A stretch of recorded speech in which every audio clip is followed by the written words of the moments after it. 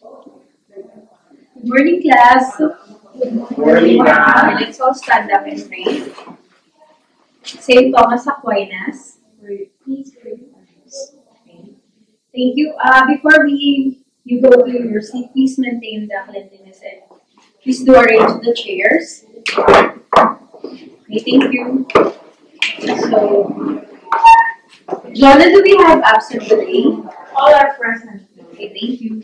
So, before we proceed to our topic, I will just have to share to you my experience while I'm working in the school.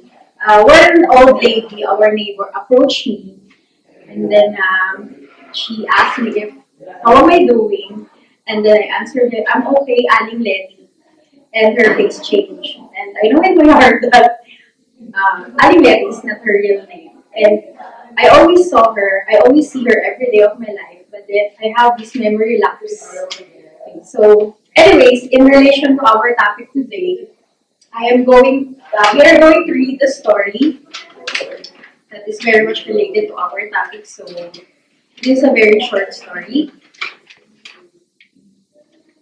Please read it aloud. Okay, you make 1, 2, 3. In a bizarre case involving eyewitness testimony, Australian psychologist Donald Thompson was saved by the fact that the person cannot be in two places at once. One night, Thompson was a guest on an Australian talk show about eyewitness testimony. Thompson argued that eyewitness testimony is really reliable because few eyewitnesses noticed and remembered specific features of place. Later, a woman who had been assaulted and robbed while watching him on the show identified Thompson as the suspect. Fortunately for Thompson, the show had been broadcast live and he had many witnesses to support the alibi. It turns out that his accuser had remembered Thompson's face instead the face of her attacker. Okay, so do you think that this story simply implies us that there is a rare and unusual human error in our memory? Or is human error in memory is very useful to us? So these are the different questions that we are going to answer in our topic today. So before that, I'm going to give you an activity just to measure your memory, actually your short-term memory. Okay, so take a look at this photo and try to memorize as many images you can see. Okay, so Linda, what letters do you remember? W, G, A, E, and I don't remember the others now. Okay, you got 7 correct letters. What about you, Papi? EXPAWUGA. Okay, so all of what you said are correct. Okay, so in relation to that, I think you have an idea what our topic is going to be about. So our topic for today is memory. But in order for us to have a memory, or for order to us to have this so-called remembering, what must occur, or what are the processes involved in the complete succession of memory? So these are the 3 processes involved in memory. Do you have any idea what is the first step?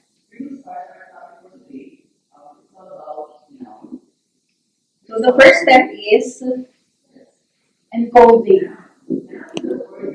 Who among you have experience using computer? Okay, I bet all of you have. Okay, so this is much like similar to encoding, but encoding in memory is much more complicated. Okay, so let's define what is encoding.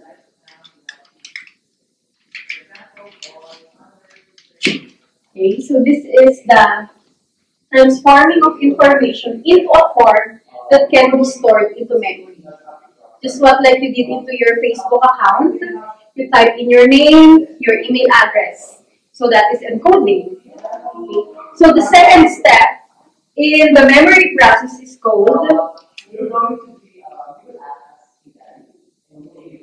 So this one is storage, just like a flash drive or a memory card. So storage, this is the second step in the process of remembering.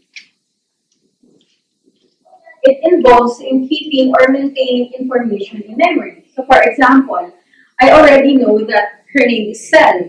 So I already encoded in my memory that her name is Sel. So for me to be able to, when I saw her or when I see her, it involves storage in my mind that this girl is named Sel. Okay, so that is storage. And then the third process in the process of remembering is the retrieval. So retrieval, so this is the process of remembering or bringing up information into memory. Okay, so you input or you encode the memory, the names, the feelings, the emotion you remember, and then you have to store it into your brain, into your long-term or short-term memory, and then you have to retrieve it. When the day or the minute comes that you have to identify it again or recognize it again. So these are the processes involved in memory. Okay. Can we repeat it? Encoding, storage, retrieval. Okay. So for us to be able to get a good exercise on your memory, I will give you an activity. So again, just just take a look at the pictures and the numbers, and then I will ask you different questions.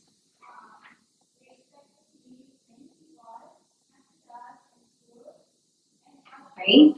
So, what letter represents a crying face? Ham?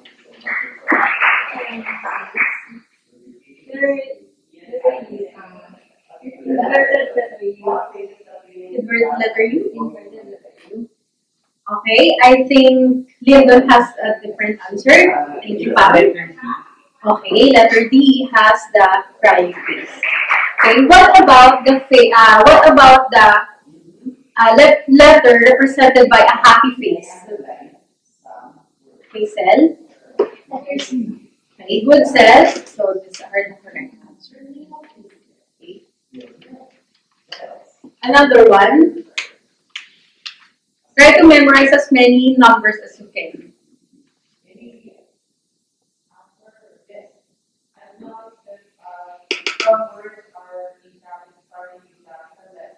Okay. So Jonah, can you give us some numbers that you remember? 3871. Okay. What about Sel? 5359. Lyndon? 83052. Pam? 218053. Okay. So commonly, the usual number that we can remember is 7 digits. So if you can remember more than that, you have a great memory. Okay, so the last exercise, this one. Can you get a piece of paper? This is a time-tested quiz on memory. Okay, so take a look at the images.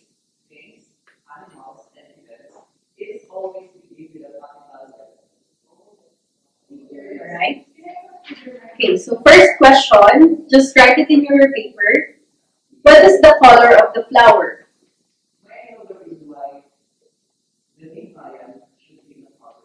Okay. Are you done? How many vowels do you see? Done? Third is, to what direction is the arrow pointing? Okay, are you done? And then the fourth, What animal is in white and black? And the last question is, how many feet do you see in the image? How many feet do you see in the image? Okay, are you done? You may pass your paper now.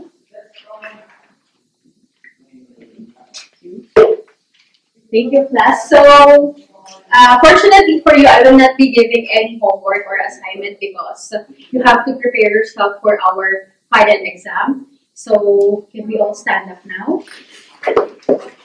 Let's all praise Saint Thomas Aquinas.